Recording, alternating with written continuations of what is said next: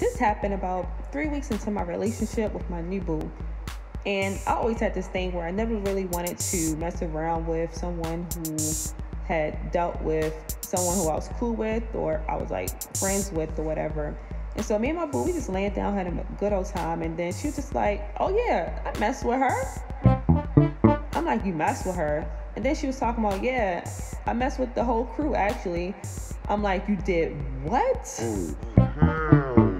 Man, I just lost it for real. Like, I just got up on her and I bit her lip. I couldn't control myself, but that was wrong of me. Like, I should have knew better not to just be jumping up on her like that.